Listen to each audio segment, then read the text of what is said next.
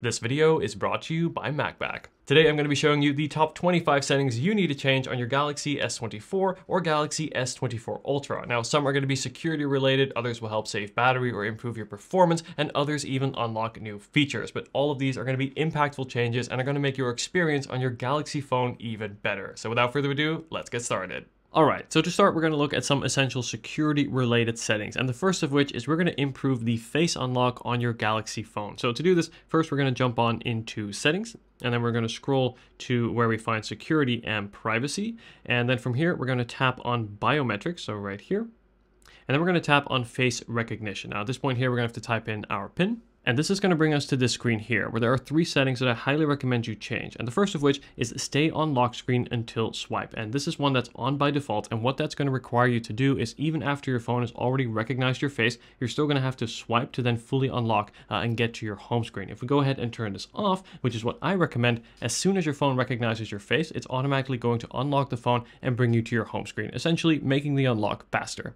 And beneath that, we have the option to require open eyes when unlocking the phone. Now, this is something that is off by default, but I highly recommend you turn this on, as this is going to add an additional layer of security, not only requiring you to be in front of your phone to unlock it, but also to have your eyes open looking at the phone. So I definitely recommend you keep this on. And beneath that, we have the brighten screen option. And basically what this is going to do is if, say, you're using your phone late at night, it's going to brighten the screen to then brighten your face to make it more easy to unlock. This is something that in general you can keep on. Personally, I do turn this off. I find that when I'm using my phone late at night, I don't want it to be blinding me. So in that case, I do turn this off and instead, for example, use the fingerprint scanner or the PIN to unlock my phone if ever it is too dark. So those 3 settings should definitely improve the security and just your general experience using the face recognition on your Galaxy phone.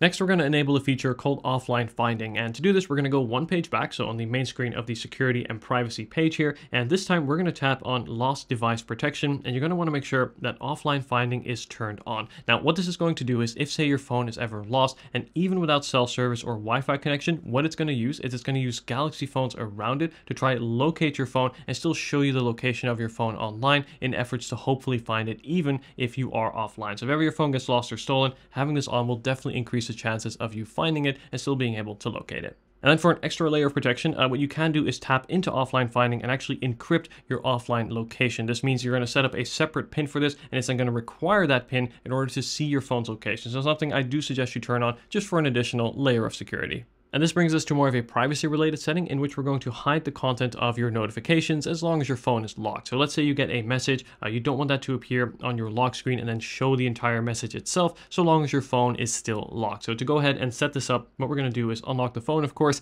and then in the settings app, we're going to jump into notifications, and then we're going to tap on lock screen notifications, and then here we have the option to hide the content. Now, this is something I recommend you do, again, primarily for privacy reasons, but also if, say, your phone is ever lost or stolen, you wouldn't want that person to be able to read your notifications, so I suggest hiding the content for all of them. So this means you'll still see that there's a notification, but the content will only show once you unlock your phone. Alright, this next one is super crucial and probably one of the first things I change on any new Galaxy phone or any new Android phone for that matter, and that is to change to the navigation bar, making it so much easier to navigate the phone, also more quickly, and even saves you some screen space. So let me show you how to change this. Over in settings, we're going to scroll down to where we find display, and then scroll down to where we find, there it is, navigation bar. We'll tap that, and then we're going to change from the default button layout, which is what you see here, to those swipe gestures. Now, the default button layout works fine, don't get me wrong, but the thing I don't really like about it is it's not as intuitive, and you can see that it does take up some screen space when, say, I'm in another app, where if I go ahead and change this to the swipe gestures and go back to the same Photos app here, you'll see we actually get more screen space, and I find it so intuitive to be able to just swipe to see between your recent apps. You can also swipe left and right to quickly switch between apps, so I definitely think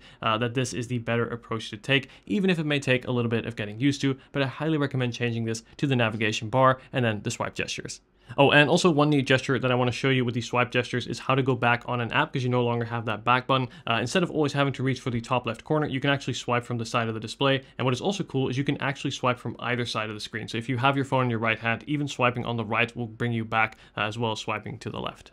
Now, the S24 Ultra, as well as the S24 Plus, are large phones, so it is really important to make use of all that large screen space, and a great way to do so is to actually have more apps on screen at a time. So let me go ahead and show you how to increase the grid size so you can make more, or take more advantage rather, of this large screen. So to do this, we're going to jump into the settings app here, and then we will scroll down to where we find home screen, and here we have the option to change the grid size, not only for the home screen, but also for your app screen. But let me go ahead and show you what this difference makes here. So here we have my current home screen, and as you can see, by default, it has a 4x5 grid, which means 5 apps in the vertical, and then we have 4 apps in the horizontal position here. Whereas if I go ahead and change that, as you can see, the icons get a little bit smaller, but that will allow me to store way more apps on my phone. I don't know about you, but I like to have my apps right on the front, right here, super easy to access, and this here allows me to have more apps at once and more easily accessible. A quick but very useful setting to change is for how your phone sorts the applications you have in your app drawer. Now, if you're like me, you probably have quite a few applications, and by default, they'll just be sort of arranged randomly or in the order that you install them. What you can actually do is tap on the 3-dot menu here,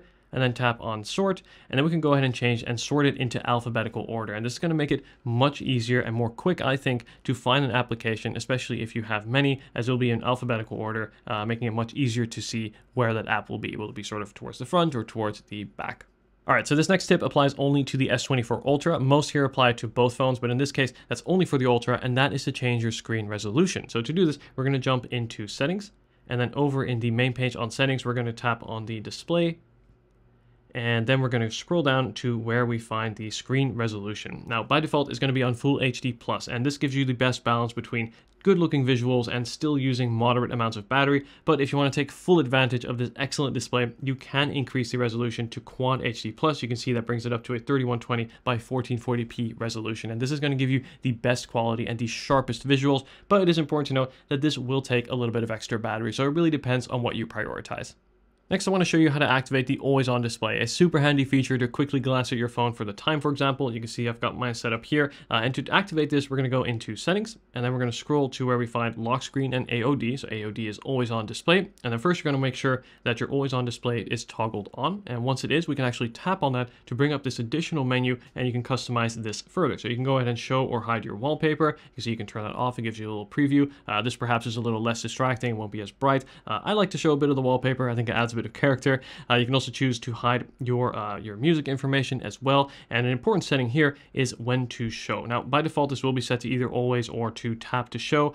Personally, I think auto is the best option because having an always on display will of course use a little bit of battery, but there's a really efficient way to have it, and that is to use the auto setting. And what this is going to do is under normal circumstances, it's going to show you your always on display like this when it detects that your phone is, say, resting on your desk. However, when you have your phone in your pocket, your phone will detect that and will actually turn off the always on display, preserving battery life. So that's why I recommend you use the auto mode for when to show your always on display. Before we get back to more software tips, I do have one very important hardware tip, and that is to protect your Galaxy phone, particularly the expensive S24 Ultra with MacBack. MacBack adds not only protection, but also functionality to your Galaxy S24 Ultra, letting you mount it virtually anywhere. This is the MacBack case in black. It comes in a variety of colors and is made of a really nice, grippy, and impact-absorbent silicone material that is drop tested for up to 6 feet. My favorite feature of the MacBack case is not only that it adds MagSafe functionality to your Galaxy phone, but also that it is compatible with these MagSticks. And this means you can virtually mount your phone to any surface by simply adding a MagStick. For example, say a kitchen, a wall, or even a dashboard. And then if the surface is already metallic, you can simply place your phone to mount. The extensive array of magnets inside the case also lets you add accessories like this. This is the MacBack leather wallet, and because MacBack uses more magnets than traditional MagSafe, the magnetic strength is actually far superior, in fact 2 to 3 times stronger than traditional MagSafe, which for a wallet is especially important.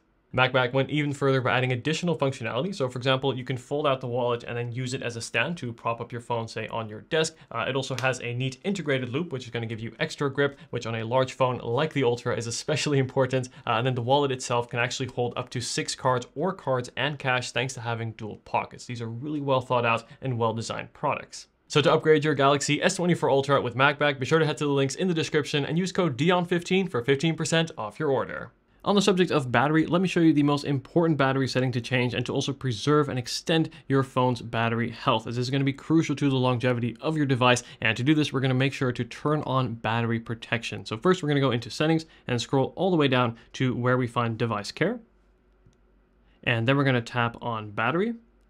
And here we go. First, you want to make sure that battery protection is turned on. And once that's turned on, we can tap into that and then choose different layers of battery protection. So you can choose either between basic, adaptive, as well as maximum. Now I'm going to just explain these bottom two, as these two here are the most important. And the first here is adaptive, which is what I currently have. And what this is essentially going to do is track your charging habits. So let's say you charge your phone, you plug it in at say 11 p.m. each night and then unplug it at, I don't know, 7 or 6 a.m. the next morning. What that's going to do is it's going to learn that habit. And then when you plug your phone in at 10 p.m. or 11 p.m., it's first going to charge your phone up to 80% and then wait with the remaining 20% till closer to when you typically wake up and unplug your phone. Now this is going to slow the charge process and thus help preserve battery life. It's going to generate less heat and less wear on the battery. So this is the setting that I use and the one that I recommend for most. Now, if you want to take this one step further, you can also set this to maximum, and that's actually going to set a cap to your battery capacity. It's going to not charge above 80%. Now on a large phone like the S24 Ultra, that may be possible as it has really great battery life. Personally, I don't want to lose 20% of my battery capacity, but if your aim is to really push the longevity of your phone, or more specifically your battery health, you can opt to turn this on. But I think for most people, the adaptive mode here is going to be the sweet spot. This next one is really neat as it's actually going to make your phone feel faster, and we're going to do this by changing the animation speed. So what we're going to do is in the main settings page, scroll all the way down to where you find about this phone. Tap into that here, and then we're going to go ahead and tap on software information, and then from here you're going to locate the build number and then tap on that 5 times. So 1, 2, 3, 4, 5, and that's not going to enter the developer mode. Now as in my case, I'm already in developer mode, but if you haven't done this before, you'll have to tap that 5 times, and then if we go ahead and go back and then go back once more, we will find some new options here under developer options. And then tapping into that here, if we scroll to roughly the halfway mark here, we should have an option to change the animation speed. And there it is. So a little bit below the halfway mark here, we have 3 options. We can change the window animation scale, the transition, as well as the animator during scale. So these are all things that we can change the duration from. So for example, the window animation, we can actually turn this off to, I recommend, to 0.5x. That's going to speed up the transition. You can also choose to turn it on entirely or make it slower if you like. But I think the 0.5 mark is a great way to make your phone feel just a little bit more snappy when you're using it. And this brings us to the Galaxy AI features. Now in this video, I'm not going to go over the features in themselves because I've already done that in a different video, but instead I do want to show you some important settings to change to make sure that all of these features are running on your phone, as some of these will be on by default, but others won't be. So if we jump into the settings page here, we're then going to scroll to where we find advanced features. There we go. And then we're going to tap on Advanced Intelligence. That'll be the first option here. And what you want to do is want to make sure that these are on and activated. So for example, in Samsung Notes here, you want to make sure that that is turned on. This is going to help you summarize as well as reword paragraphs in your Notes app. And the same thing goes for your voice recorder as well. So you want to make sure that all of these settings here, or at least these features rather, the ones that you plan to use, are activated by tapping into each of these menus. Now the AI feature that I showed just quickly at the start of this clip, this one here, the circle to search feature, one of my favorites, to activate that, it's actually in a different menu. So what we're going to do there for that is we're going to go back and then we're going to tap on the display here. So scroll down to where we find display, there it is. And then we're going to tap on navigation bar where we were earlier. And instead here at the bottom, we have the circle to search option, and you want to make sure that that is activated. And to trigger circle to search, just press and hold on the bar here at the bottom, and you can circle anything on your screen to then instantly look it up. Great feature. Let's improve the sound quality here of our Galaxy phone. So to do this, in the main settings page, we're going to tap onto sound and vibration. And then we're going to scroll down to where we find sound quality and effects. And you want to make sure that Dolby Atmos and Dolby Atmos for gaming are on, as this is going to vastly improve the sound quality that you get from your phone, especially when you're using headphones or speakers. I don't really understand why this isn't on by default, but you want to make sure that these are on here. Also, if you want to apply a system-wide EQ, this is where you do it. We can go in and tap that. You can create a fully custom EQ as well, or choose from a preset as well. Personally, I like to keep this on normal, but again, the most important things here are going to be those Dolby Atmos settings, and make sure that those are on. This next one here is super useful and is actually one I only found out about recently, and I'm really excited to share it here. And what you can do is you can actually have an app constantly run in the background and essentially force that app open. So let's say here, for example, you're filling out an online form. Let's say I'm booking a flight or something, but I need to get a detail from another app. So I got to scroll or go home rather, open up, say, I don't know, my wallet app or find some sort of detail, my email. But then I go back to my Chrome window and the page will have refreshed or the app will have closed in the background and I've lost all my progress. This is a very annoying thing, and it's definitely happened to me. I'm sure it's happened to you too. What you can actually do is force an application to stay open in the background. So let's say we take this Chrome page here, for example. What you want to do is open up the app switcher. So simply swipe up here and then we get to this view. And then what you're going to want to do is tap on the app icon here, and then we can have the option to keep open. And if we go ahead and tap that, you'll see there's that little lock here. And no matter what we do on our phone, that app is going to stay open and running. So if I go back here, you'll see that the app will never refresh and it will always be running. So super useful feature to have, again, to make sure that you don't lose progress on a web form, even a game, for example. This works in any application, and you can see it's indicated here by that little lock. And of course, to undo this, we go ahead and tap on the little lock. As you can see, that will now disappear and the app will just run like normal. Now I want to show you how to lock a specific app. So let's say I have this flight list here pulled up in Chrome and I want to show that to someone, but I don't want them to be able to go home and to say swipe through my phone. What it can do is actually lock a specific app to make sure that person can only access that specific application. So let me first show you how this works. If we go ahead and swipe up here to the same app switcher, we tap on the app icon, and then we can actually tap on the pin this app button. And as you can see, if I now try and swipe home, it won't work. I can't do anything. I can't even open my notification shade or anything. All I can do is look at the content that is on this specific app. Now, let's say the phone is handed back to me and I want to go home. All you want to do is swipe and then hold for a second, enter in your PIN like so, and there we go. It's now been deactivated and I can swipe home again like normal. Now, this feature doesn't work out of the box, so there is a setting that you want to turn on. Let me show you how. So first we're going to jump into settings, and then over on the main page here, we're going to go into security and privacy. Tap into that, and then if we scroll down here to where we find more security and privacy, then we scroll to where we find pin app, there it is at the bottom, and you want to make sure that that is turned on. And this way, when you are in the app switcher, it's going to give you that additional menu to pin this app. In other words, lock the application. Super useful. You know how when you type in a password, it will briefly show. So with every character you type, it will briefly show what you've just typed. And this can be useful to make it more easy to see what you're typing. But of course, it does reveal your passwords to people around you, or I don't know, cameras or anything like that. So if say you want to have a little bit more privacy when typing in your password, there is a way to make your passwords entirely invisible. And I'm going to go in and show you how to do this. So over in the main settings app here, page here, we're going to scroll to where we find security and privacy. Scroll all the way down to where we find more security settings, and then here we go, make passwords visible. You want to make sure that that is turned off, and now when you're typing in your password, it will never preview the characters, making it much more private. All right, this next one is super useful. Not for everyone, but I think for many people, including myself, it is a really useful feature to have, and that is a great way to protect your data if ever your phone is lost or stolen. What it's basically going to mean is if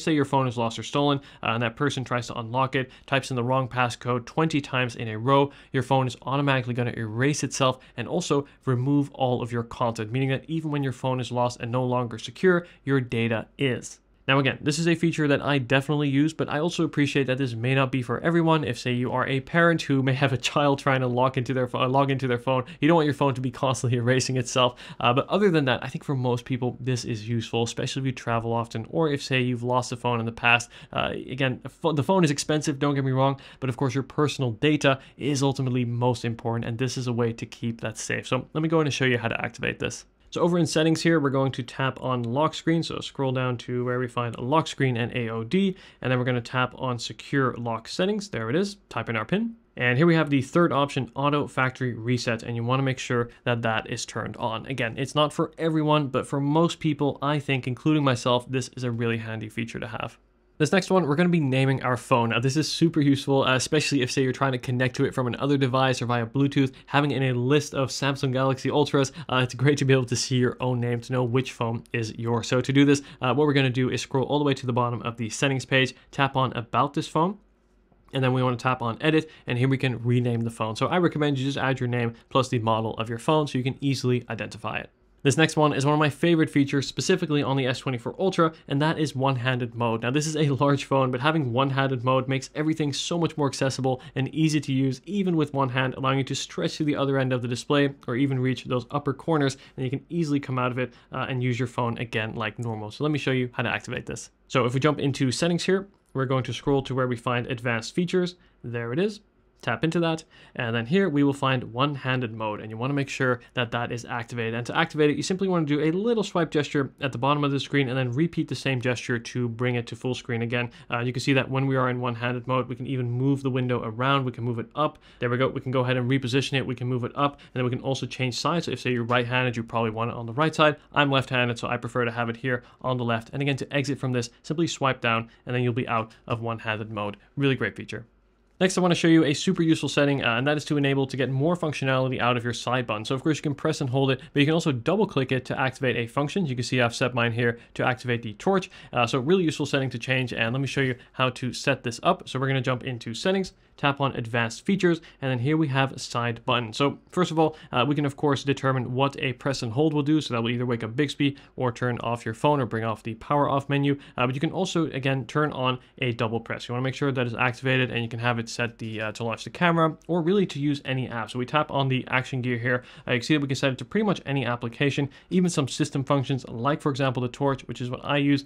Super useful feature to have, and again, brings more functionality out of the side button. And last but not least, if ever say your phone is running a bit slow or not really running the way it should be, you can actually run a very thorough diagnostics right on your phone, do a full device checkup to see if there's any problems. This is also something I really recommend if ever say you're going to buy one of these phones, say used.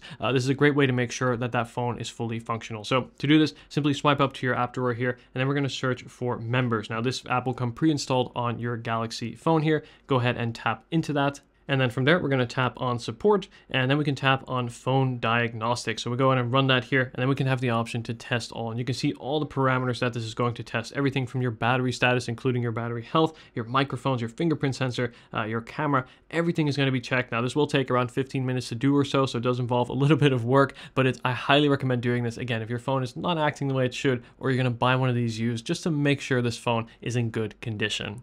And there you have it. Hopefully you've learned something new in this video. If you did, be sure to leave a like and also subscribe to see more videos like this in the future. Thank you so much for watching, and take care.